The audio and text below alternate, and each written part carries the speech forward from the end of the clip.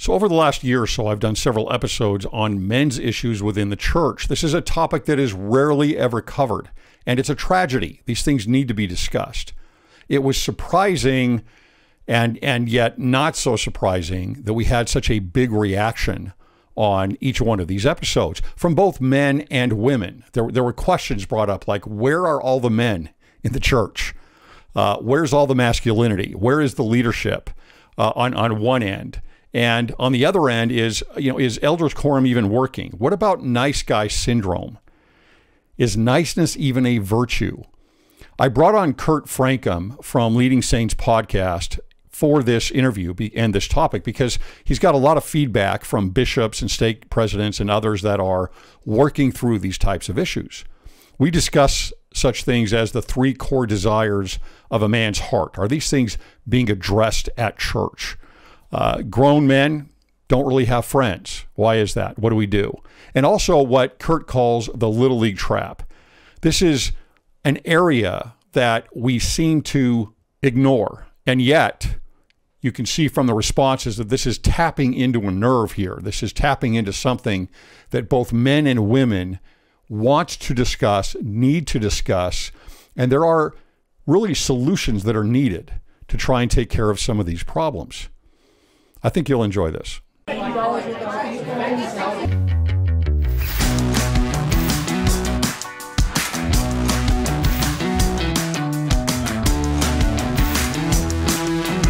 right, welcome to Cwic Show. My name is Greg Mattson, and I am your host. In this episode, we have got a good friend of mine, Kurt Francom from Leading Saints. Kurt, welcome to the show.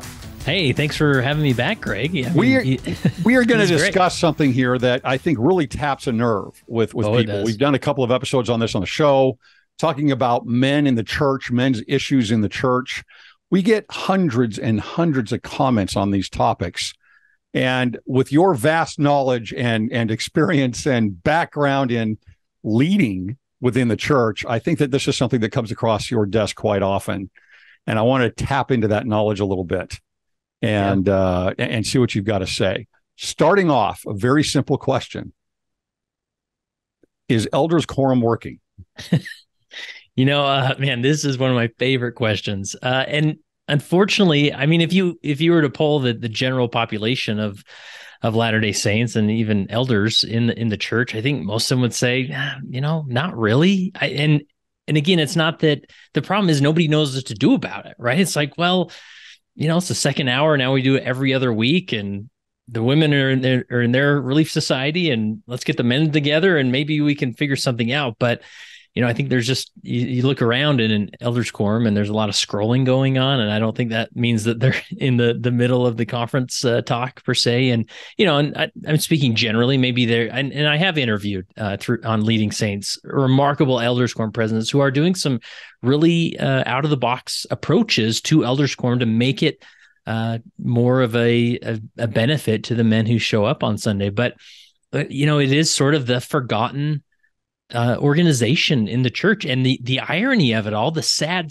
irony of it all, is that if you were in a typical Sunday, if you were to consider all the meetings and groups happening in a ward building like Relief Society, the youth, Sunday school, or whatever, Elders Quorum is at the most risk of a suicide than any other organization in the church. And that surprises a lot of people. A lot of people think, no, it's the youth. Look at all the mental health concerns happening with the youth. And even you look at the budgets and the attention, and it skews towards the youth, and rightly so. I mean, it's tough being a teenager in 2023. But my contention is that if you want to fix the youth, you have to walk down the hall and fix Elders Quorum. If the youth do not have men who know how to step into their masculinity in the church, all the youth conferences and missions and things it just won't work at the end.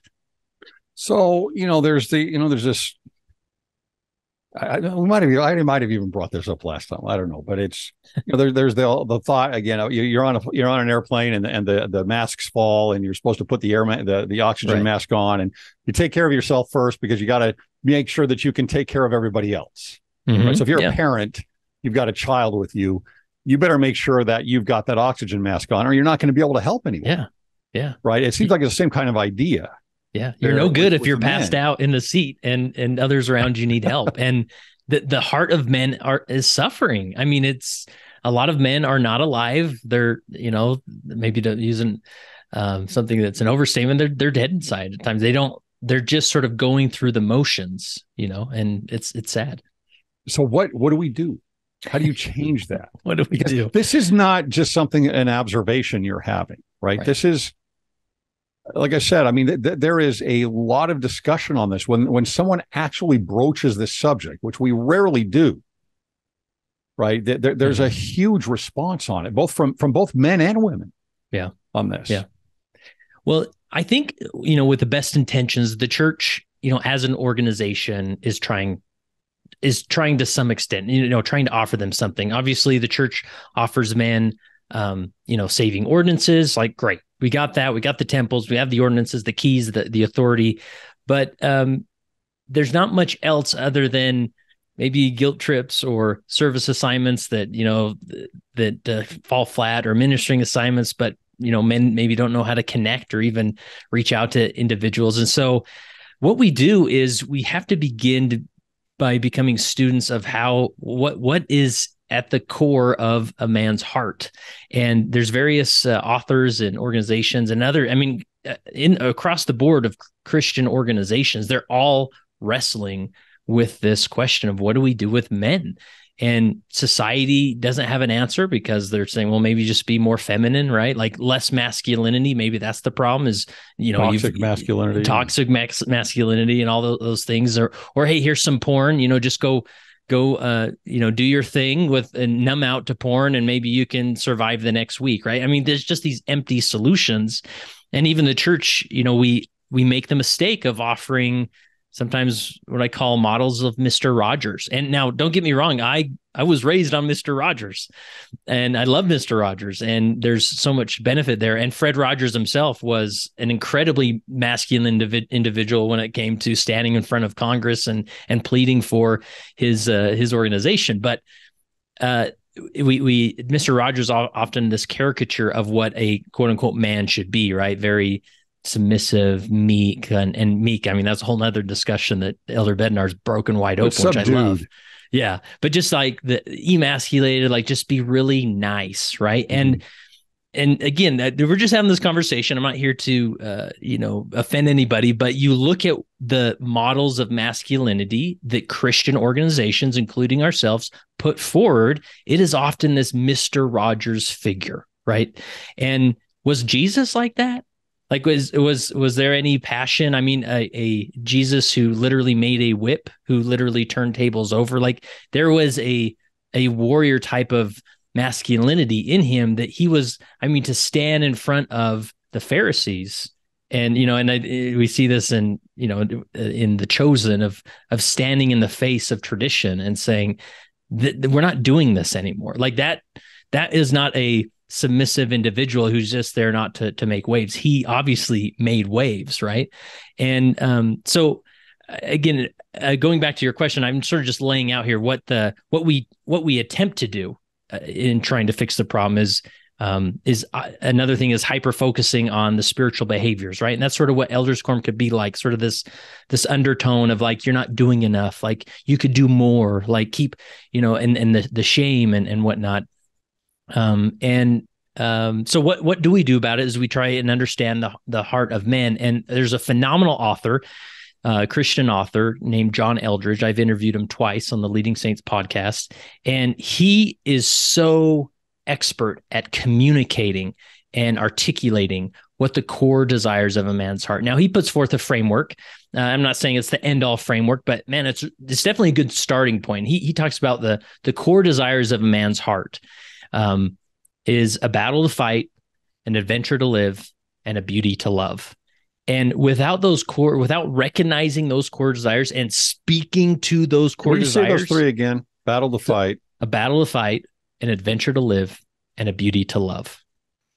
And if we don't recognize that those are in the room when we're in Elders Quorum, it's just going to fall flat every single time. The Mr. Rogers model doesn't always fit into that. And so And he talks about this concept that every man is born with one question that they spend their whole life answering. And that is, do I have what it takes? And all of us can think back, especially a time in our boyhood, most likely with our father or a father figure in our life, where we received the message with the help of the adversary of, you just don't have what it takes and you're going to fail, right? And we don't know how to handle that, because masculinity. Are you a man? Yeah. Are you a man? Are you a man? Yeah.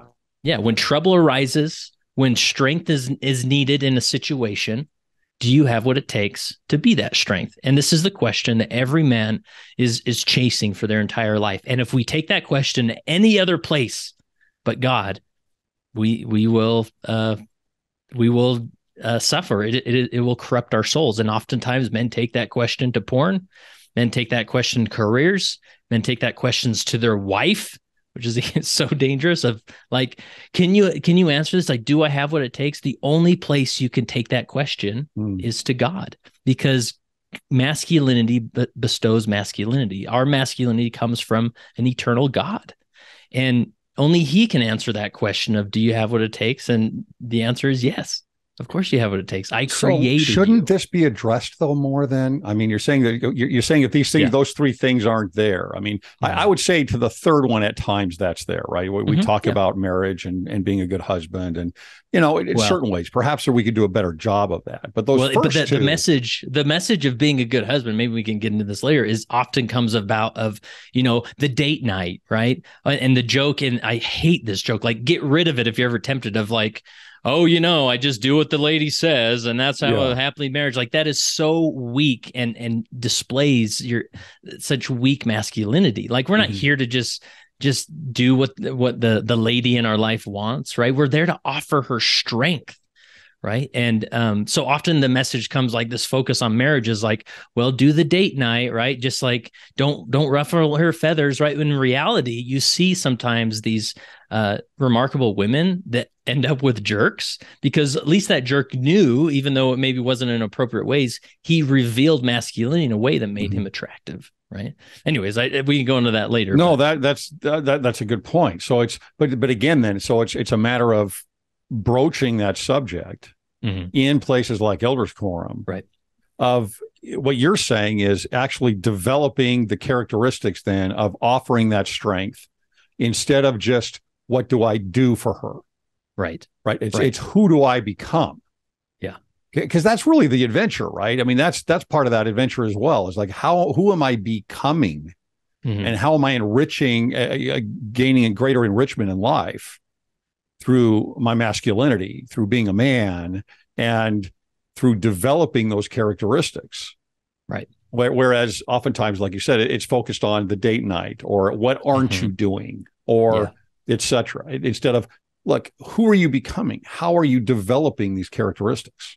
Right. Yeah. Because, if we default to just take her on a date night, make sure you kiss her at night, and you do the dishes and whatnot. And, and that's what the trap men fall into when it comes to sexuality, right? Like, no amount of doing the dishes will end up, a woman does not want a man who just does the chores around the house, and then, she rewards him with, sex. That is a flawed thinking. A woman wants a man that offers strength to her and to the family, and takes the lead in some of these things. And that's masculinity. That's what's attractive. Are we as a church, as men in the church, are we lacking leadership in our families?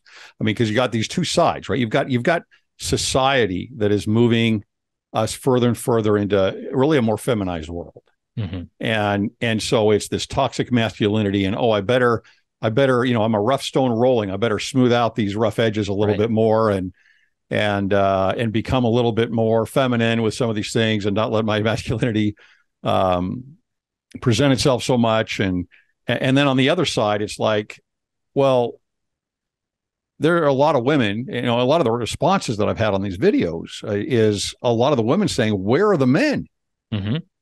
Wait a minute here. Where are these guys? Because I don't see them. Right. And I'm having a hard time finding them, and I hope my boys grow up with these attributes, because I'm very concerned about the way things are going right now in the church. Yeah.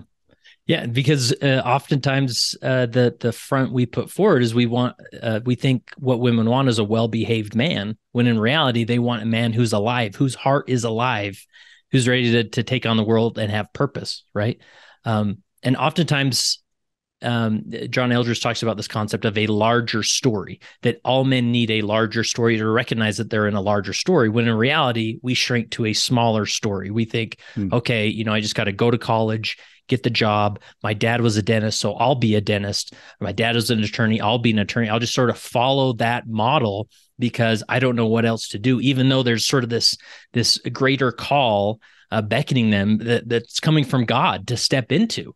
That feels a little risky, but it isn't that risk where men come alive. And you see this. I experienced in my own life where I had the job, but I felt this call to step into a higher calling, a larger story of producing content that's going to help leaders across the world. And it was scary, and it was 2 or 3 jobs at times and making it meet. But I was so alive in this effort.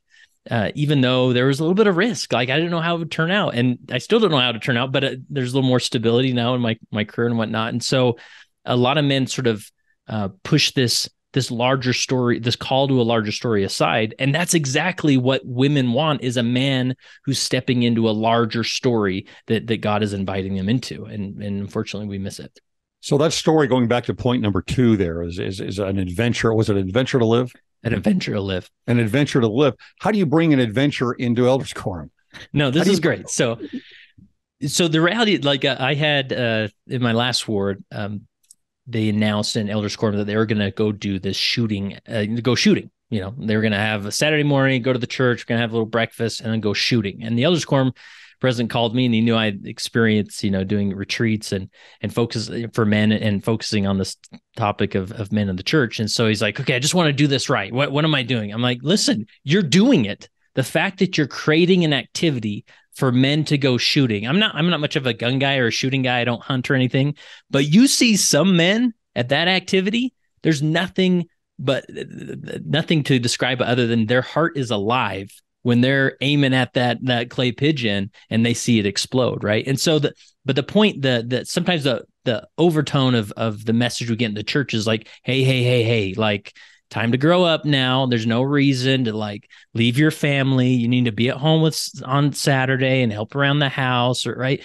Like, men need an adventure to live. They need, whether it's the weekend warrior, or I'm going to, go to Spain. I'm going to go back to my mission. I'm going to, whatever it is, they need this time of adventure where they feel like, whoa, like, when's the last time an adult man in the life of those that are listening turned to someone and said, I can't believe we're doing this. This is so great. Like that, we think, oh, those were the teenage years. No, men need that adventure. Right. And in my life, like, it's maybe not hunting or fishing or these things, but I love to travel. I love to experience the world. I love to just leave it all behind and take my kids and go experience a phenomenal place. Like, that is adventure, and men need these things. And so in the context of an Elders Quorum, there's always talk. It just makes me chuckle about sometimes, at least in years past, there's a discrepancy between how much money the young men got in the ward as opposed to the young women for activities and things. And I said, has anybody looked up the Relief Society budget as of late and the Elders Quorum budget? Like, there is a huge discrepancy. And so the best thing an Elders Quorum president could do is to march into the bishop's office and fight for a budget. And say, no, we're going to do some things. We're going to go on an outing. We're going to, whatever it is, like an Elders Quorum can stimulate adventure, whether it's a shooting activity, on and on, a fishing trip, or even just whether it's, Elders Quorum sanctioned, like an Elders Quorum presidency could stimulate, like, who are the diehard fishermen in the quorum? Hey, why don't you guys get together? You guys need to go on a fishing trip, because one crucial in this adventure, sort of a subtopic in the adventure concept, is that, like, there is a place in a man's heart that can only be filled by other men. Masculinity bestows masculinity, but we're pushing the date nights, right? Which is important.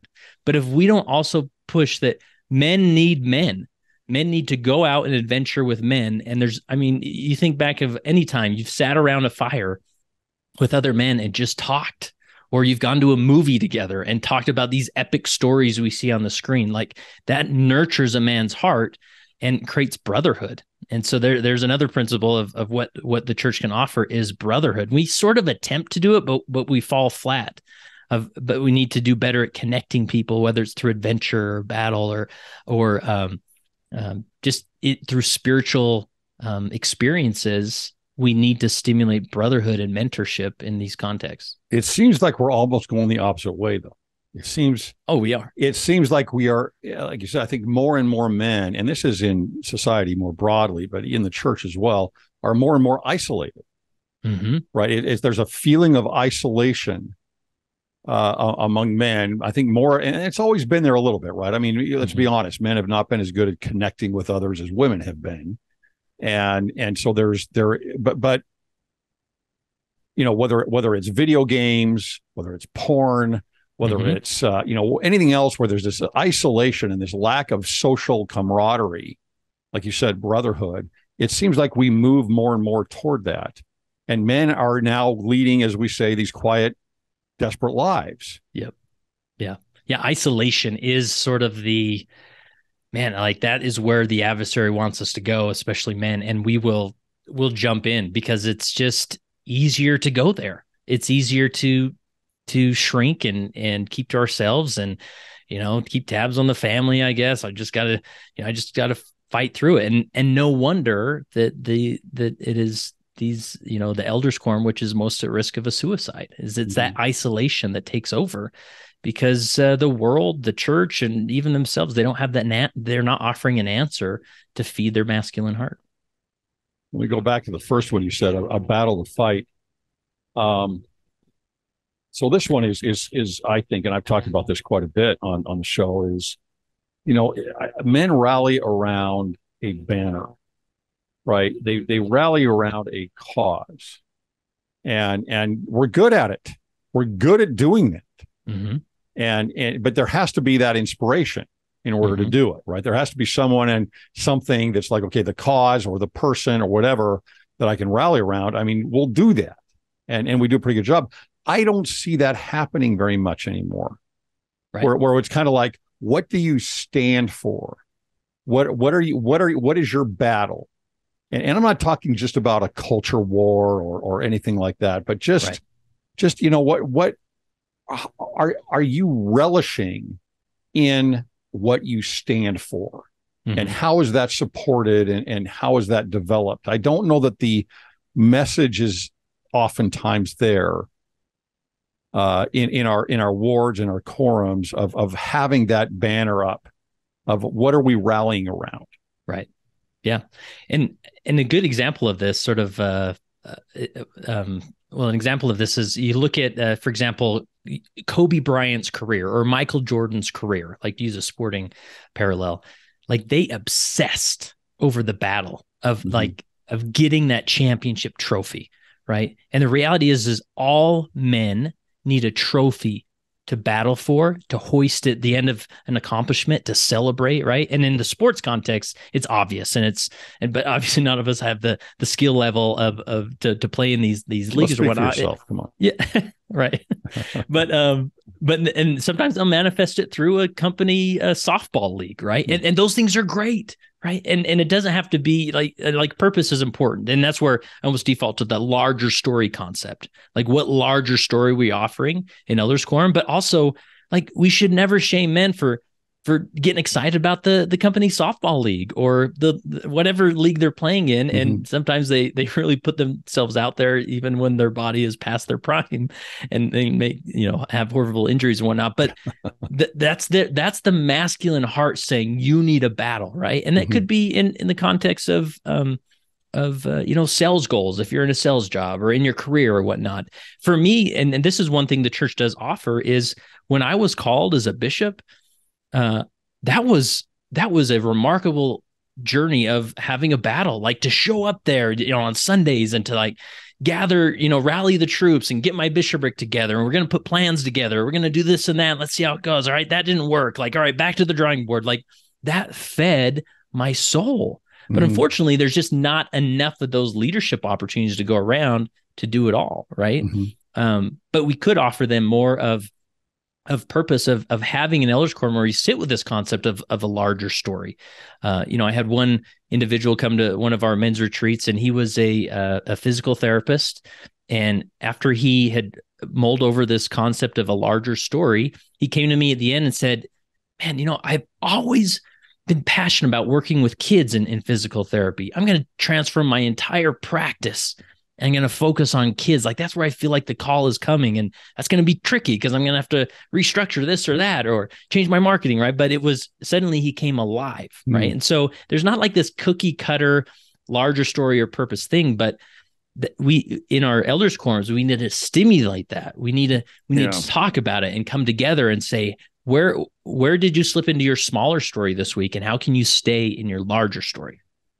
Yeah, well, it's like that purpose and that cause, it's the same type of thing. And I don't know that it's always even necessary for you to be in the leadership position. If I'm in a bishopric and I've got someone like you as bishop that's all excited and ready to roll and wanting to change things, I want to participate. Like I said, I want to rally around that. Yeah. And I think a lot of men do. They want to rally around those types of things. And so it's great to have those leadership opportunities. But again, if there's just a banner, I think sometimes then it's something that we can rally around. Now on the softball, another point on that is, one thing, when I was young, growing up in the church, when I was a teenager, and then even as a young early married man in my 20s, we had the basketball going all the time. We had they didn't go all the way to Salt Lake like they used to do, but they had the regional tournaments. That was such a big deal to me and to my friends.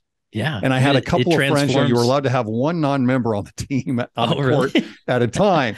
And I had a guy that came all the time. He loved being a part of that. And it was a great exposure for him. And it's not like some great conversion story or anything, but it was, he felt the brotherhood there among us young guys, and he loved being there. And we were good. We were a good team, and we went all the way to the regionals, and that was really important. And then in softball, I remember you had the elders and sometimes the young guys would get together and play, and they'd have their tournaments, and guys really got into that and had a lot of fun. And I feel like what held that back is like there would be fights sometimes, or there was a little too much intensity, which is going to happen. Right. And that, I don't know, the church headquarters or whoever decided, you know what, we just don't want to mess with this. There's too much contention. There's too much conflict. And I just feel like, can't we just manage that a little bit and let this, because those programs are not nearly as prevalent anymore in the church. Oh, yeah. And there are other reasons, social reasons for that, because there's so much else going on. Battle for time is hard, but it's kind of a tragedy to me that those things aren't as prevalent as they used to be. Yeah, because consider what that did for that priest quorum, right? I remember my priest quorum, like on Saturdays, we got to rally together and battle for something together. And we were different. We had a different relationship on Sunday because of that. And, and generally speaking, like our church is really good of like creating structure and opportunities for some of these positive experiences, through those youth years. Now we have FSY, remarkable organization. We have weekday activities, right? I'm currently serving as a Deacons Quorum advisor, and like these are crucial for those developmental years. And then, after we graduate from the youth programs, we go on missions, and, missions have their own problems, whatever, we talk about another time, but nonetheless, it's a structure of like, we're sending you across the world and you're going to this country to learn the language. And I mean, you hear these stories. We both have these mission stories that are like epic stories, right? We almost feel like we're in a movie, right? But when we come home, and then it's like, hey, just get married, man. Yeah. And here we go. You just make sure you dial in that date night. You go get a job, go to college. Okay. Just like, all right, don't mess this up. All right. Then get those kids to get those kids to church, do that FHE, and all right, like, come follow me. Now, don't forget to come follow me, right? Like, it suddenly just is instantly gone. The structure of of feeding the soul of a man of these remarkable experiences that are transformational, and then it just falls off. Well, wait a minute. Well, you're describing something though that is coming up to the time of marriage, or at least in your 20s, early 20s, and then it's gone. It's gone. It's So gone. the structure becomes the family.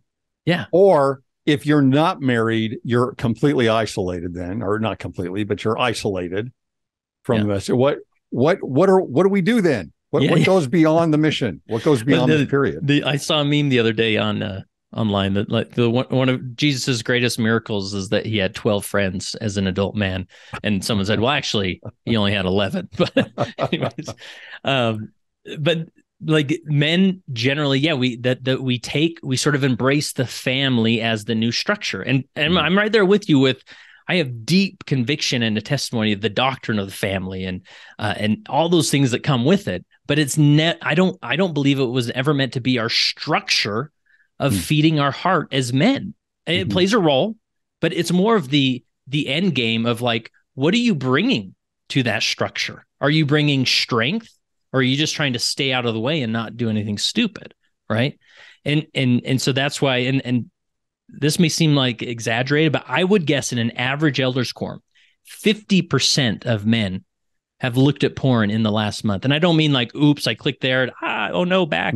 Like sat down or pulled up their phone and saying, I am looking at porn. I would easily say 50%. And well, hey, the family structure's there. Like, what's the problem? Right. Like I'm going to church, I'm doing my things, but their heart is dead inside because they don't have a battle anymore. They don't have any adventure because they're just supposed to stay, with the family and what I call the little league trap is I'm going to the little league games. Like those are all the stories like, well, at least my dad came to my little league games. Yeah, but you did nothing with your life. You had no larger story. And I truly believe in it. Every day I fight for this larger story that I'm trying to live in. And yeah, sometimes even this week I am traveling up to Boise area to speak at a conference and to do a youth fireside there. And guess what? My kids are going to have to stay home. They won't have a father in the home. But when I return, I will be able to offer them strength and to have my kids come to some of the events I do, to see me speak on a stage, to invite them up on the stage with me. I have no doubt when my kids grow older, they will say, you know what? Dad wasn't there every once in a while, and maybe he didn't make every little league game, but wow, he did something special with his life. Like he was involved in a purpose that I don't quite understand or can't wrap my head around, but he did something special in life. Like that's the example we want our kids. Not that, well, my dad was always at dinner and in our little league games, but I don't know what he was really doing or why he had that job or what. Like we got to model to our family that, yeah, that structure is important, but what are you offering that structure? Yeah, are you animated in those scenarios? Yeah, I mean, you're at dinner, but are you leading? Are you generating that story? Like you are said? you alive? Are you alive? Like it's just, or are you just dreading the next day? To get through. Are you dreading bedtime? Yeah. Wow. All right. Nice guy syndrome. This is really a pet peeve of mine. Honestly, it's I talk about the spiral of silence a little bit with the church. I love that concept. And kind of like we don't want to. This is something in other cultural issues I talk about, but just kind of like there's not a whole lot of I'm going to speak up. It's kind of let's not be a rough stone rolling. Let's smooth out the roughness on everybody and wear the white shirt and button up and we get this idea of, well, niceness is a virtue. In fact, niceness is Christianity. Niceness is being a Latter-day Saint man. Yeah. And this, this idea again of going back to Jesus, as I talk about in Teddy Bear Jesus, it's like this model, like somehow we're supposed to have this Teddy Bear Jesus model and that these men are going to have that somehow is going to inspire them. And we're building this replication and almost meme, as you said, about what an LDS man is. Right. Of he's nice. He's a nice man. And niceness is not a virtue. It's not a virtue. Yeah. So why is that happening? Why do we have this idea of you're not controversial? There's never conflict with you. You're not stepping out into adventure. You are simply in your lane and nice, and there's no conflict with you. Yeah. So why does it happen? I mean, this falls into that Mr. Rogers model, right? And I see it. It's so hard in a church context. I'm the leading saints, we talk about all church leadership. And sometimes I've had leaders in the past where they're really good at putting on that grin with their press shirt and their suit and walk around the room and shake hands and smile and almost like overwhelm you with niceness. And you're just like, who are you? Like, this is not a human that's in front of me. I want to know who you are. And where this comes from is it goes back to the doctrine of divine identity, that we are children of God. And at some point when we were born, we came out of the womb crying and knowing that our cry would be heard and that we were deserving, that our needs mattered.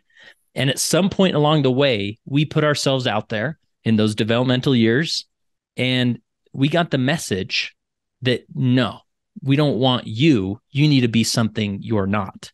And I love the parallels of the what's the returning son? What's the prodigal? The prodigal son. Thank you. Of the term, there was this moment where he came to himself, where he recognized his identity of who he was, and that was lovable, that he could return to a father. And then the model of that father who just embraced him for who he was. But at some point, we have to put off who we are, and we have to put up a pose, because the pose works. We all pose. And the pose, we learn at a young age that if we pretend we're better, then we'll be accepted more. And it's that inner desire of acceptance. And I remember that as a developing teenager. I was the youngest of four.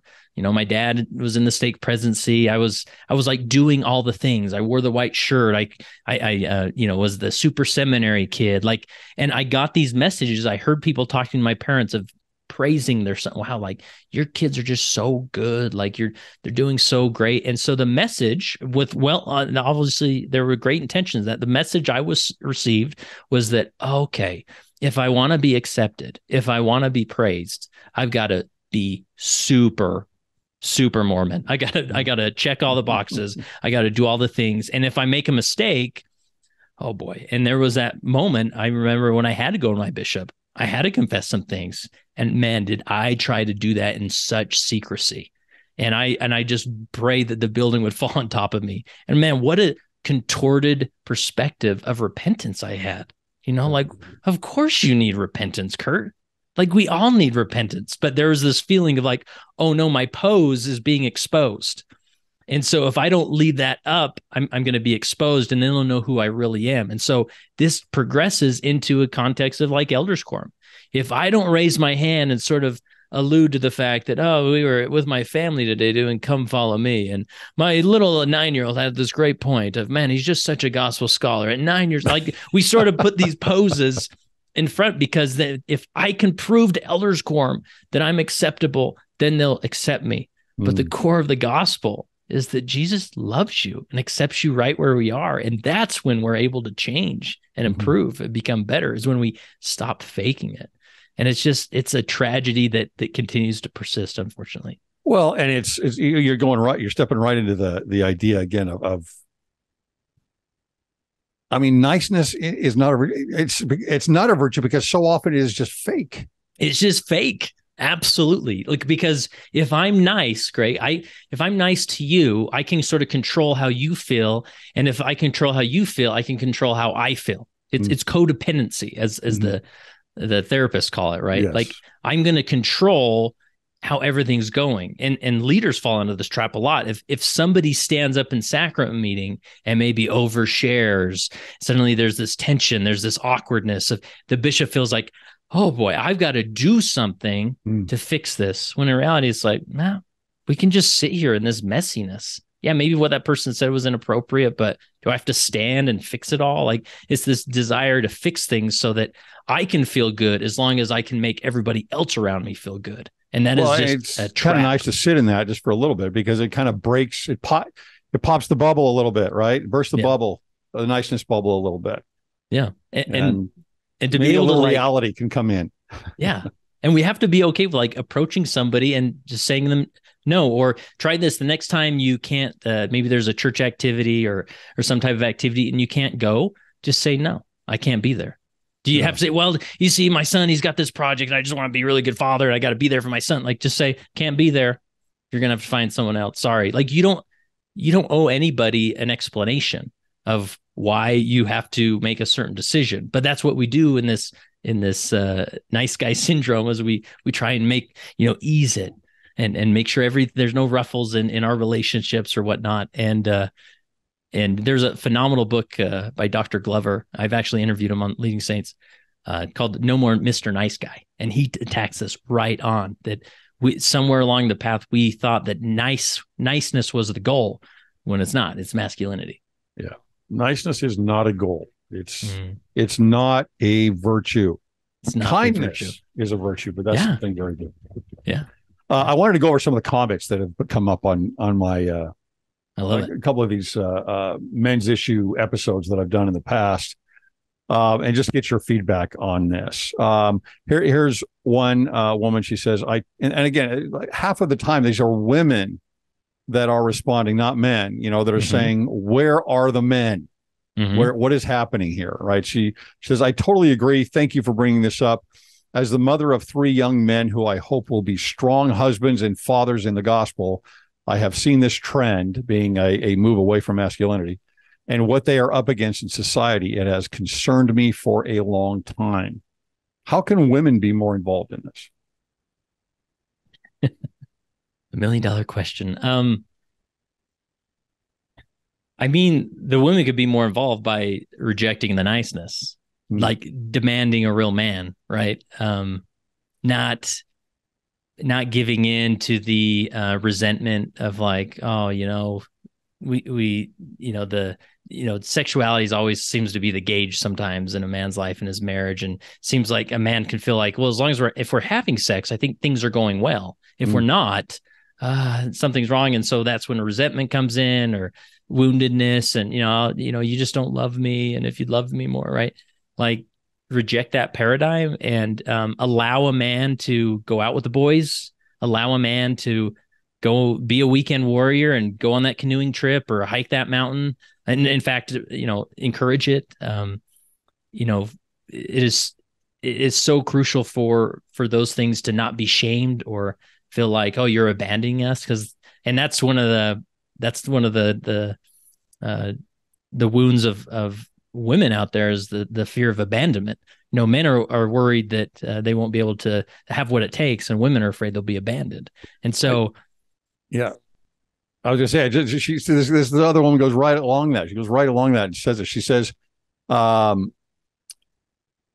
it upsets me when the priestess session of General Conference was changed just to an extra session, which now is gone also. I don't have a problem at all with men having a priestess session. They need that instruction. I always felt that too. I always felt like my wife wanted me there. It's like, no, I want you there. I miss the old days. That's a good thing for you. That's a good thing, right? She says, I'm tired of being coddled as a woman, that I need the church or society to prove to me that I'm as important as a man. It's patronizing to me. Don't get me wrong. I love the gospel and have a very deep testimony of it, but I am seeing the shift and I don't like it. I want my man strong. I want him to keep that drive of wanting to protect me and my children. And here's the interesting part. She says, I'm capable of it. I can do that. But I know it's important for my children to have the right role model in their father. And I don't want that. I want him to take that role. Right. Yeah. What I hear that is, she is not wanting a present man. She's wanting a strong man. That's hopefully present a lot, right? Yeah. You can be, there's plenty of options for men who are generally present or in the room, but few know how to extend strength to their family. And that's a good desire there. That's a good example of women want men to offer strength to the family. Yeah. Well, and I think women could be more involved with this. I think they want to be more involved with this. My experience with my friends in the church and their wives, right, is that most of those wives want their men to lead. It's not like it's, some kind of a competition here of feminism or oppressor versus victim type thing. It's like, no, I want him to lead. Yeah. And maybe he's not doing that, but maybe he doesn't do that because he feels that society tells him, don't do that. Right. That's not your role anymore. Right. So and the he's kind best of thing, caught between. yeah, the best thing for a woman to do is to remind, and goes across the board with anybody, whether it's an Elders Quorum presidency or the women in their lives, of remind them of their divine identity, that you were created by a God that does remarkable things. So stop complaining about the job, quit the job, go do what you were always, what that call is calling you to do, right? For them to hear permission. And again, that's maybe a loaded term, but to them to feel like, oh, wait, like I can go do those things, right? Like, I can go out with, on that trip, the backpacking trip with the guys or whatnot. Like, yeah, you need to go do that, because then when you return, you can offer us strength and be the man who we want you to be. Yeah, appreciate that. All right, Kurt, wonderful discussion. Is there anything else you wanted to add in there? I know you've also got retreats that you do for men that I've heard really good things about. Tell us about that a little bit. Yeah, so I've just through Leading Saints, we've helped sponsor an organization called Warrior Heart, and they put on retreats for men. Primarily, we've done them in Utah, in Wanship, Utah. There's actually one happening this weekend we're recording, and then I'm going down to Arizona, in Williams, Arizona, just outside of Flagstaff, April 3rd, 4th, and 5th, and we are putting on a men's retreat down there, and we have plenty of room left. It's our first time we've done this in Arizona, and there's a lot of interest there, but we got a nice big venue to do that. And a few concepts that happen there that, again, this could be perpetuated in Elders Quorum is this concept of authenticity. We that's sort of a buzzword right now in society, like, oh, we got to be authentic, right? But in an Elders Quorum context, authenticity, what that does is it communicates to the rest of the room that there's nothing wrong with you specifically because you struggle with things like pornography, like employment, or just life in general. And so to have an individual stand in front of them and tell their story, that's going to perpetuate authenticity. And another thing men need that Elders Quorum could perpetuate is disconnection from the world and connection to God. And so in these retreats, what we literally do, and any Elders Quorum could do this, is we take men up into the woods and we disconnect, and we create a container where they can engage with God and spend some time in reflection and concept. And we have an 80% return rate with these retreats. It is a transformational experience.